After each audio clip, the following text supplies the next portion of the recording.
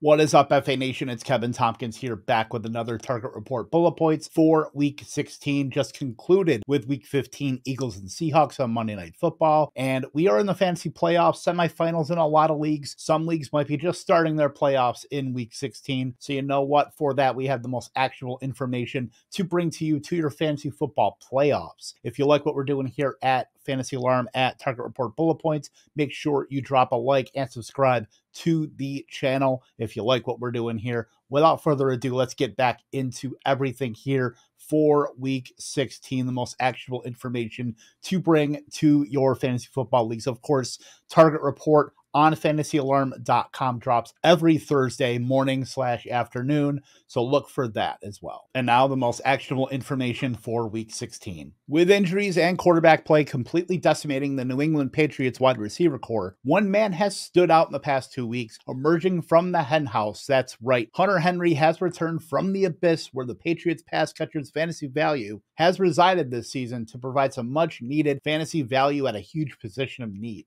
Henry has averaged 6 targets per game, 5 receptions, 53 receiving yards, and caught 3 total touchdowns in the past 2 weeks. All of that while averaging routes on 76% of Bailey Zappe's dropbacks and producing back-to-back top 4 fantasy finishes at tight end. In Week 16, Henry gets the Denver Broncos, who have given up the second most fantasy points to the tight end position in fantasy football this season. Any fantasy teams that need tight end help should definitely go to the well with Hunter Henry, despite the suspect Patriots team environment. After missing the last 6 weeks of game action with a knee sprain, Joshua Palmer walked into a completely different Chargers team in Week 15 than the one he left after Week 8. Justin Herbert is out for the season after having surgery on his finger. Easton Stick is now the quarterback for the rest of the season, and Keenan Allen was ruled inactive in Week 15 with a heel injury. After being held without a target and the Chargers down 42-0 at halftime, Palmer's first target was a 79-yard touchdown on their first drive of the third quarter.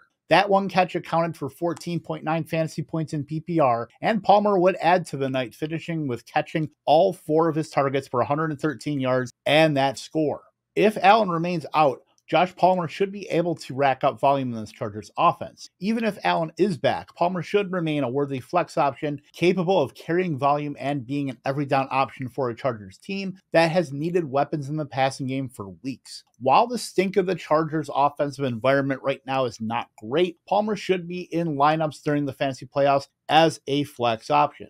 With Luke Musgrave more than likely out for the season with a lacerated kidney suffered in the Week 11 game against the Los Angeles Chargers, Tucker Kraft has completely taken over the Packers' starting tight end job. Sure, Kraft stepping up to assume Musgrave's job wasn't met with immediate fanfare, but all Kraft has done in 4 games is put up top 12 tight end performances in 3 of his 4 games. While the target volume hasn't quite been there with just over 4 targets per game, Kraft has scored in 2 of those 4 games. He's benefited from the increased defensive attention given to quarterback Jordan Love and pass catchers like Jaden Reed, Dontavian Wicks, and Romeo Doubs, with Christian Watson out the last 2 games.